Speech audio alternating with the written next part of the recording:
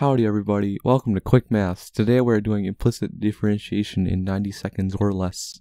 The problem is x squared plus 5xy plus 2y cubed equals 8. The first thing you have to do is find the derivative of all terms that you can using the power rule. In this case, the terms are x squared and 2y cubed. The power rule for derivative states that d over dx equals nx to the n minus 1 power. This would make the terms x squared and 2y cubed 2x and 6y squared dy over dx respectively. The dy over dx is there because when performing implicit differentiation, when you take the derivative of a y term, you must have a dy over dx after it. The derivative of a constant, or in this problem 8, is always 0. Now, you must get the derivative of 5xy, which is actually 5x times y. 5xy is two terms, so you must use the product rule, which states that d over dx equals first times derivative of the second plus second times derivative of the first. So 5x times dy over dx plus y times 5 turns into 5x dy over dx plus 5y. Now you must separate dy over dx from the terms. Subtract 2x and 5y to get negative 2x minus 5y.